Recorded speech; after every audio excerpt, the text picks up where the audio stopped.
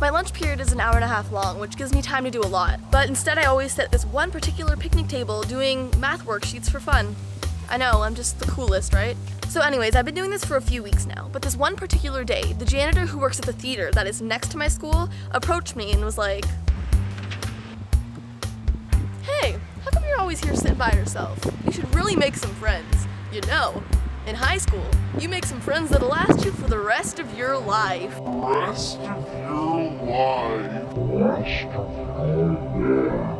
Now, in this type of situation, I had a few different ways I could have reacted. Excuse me? You don't know me. You don't know me. You don't know my story.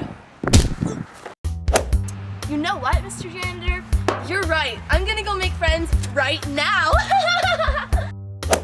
Yeah, can you not talk to me? Because I'm trying to do math here. But knowing me, I just said, yeah. So many people have told me that not being social isn't healthy for me, not having friends is bad. I really thought about it, I really took that in. So on the first day of high school, I was all like, this is it, time to be social and make a ton of friends. And I really tried to make friends and talk to new people, but I always found myself really, really unhappy. And you know, it's not a problem, it's not hard for me to make friends. It's not like, hi, my name is Sarah and I want to be your best friend. Loser. Because I'm not really considered a loser, right? I'm not.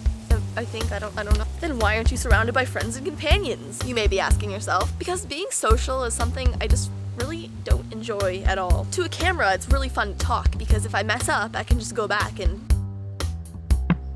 But in real life, if I mess up... I can't believe I just said that. Oh my god, I hate myself.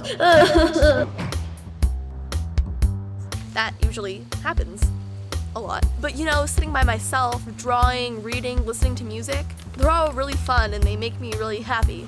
I would 100% choose sitting at home, starting a new art piece, over going to a party or hanging out with a lot of people. It gives you time to love yourself and discover who you are and fix yourself. I know a lot of you feel this way because I read your comments, I read your emails, and I've gone through what a lot of you are going through, mostly because you all are 6 years old.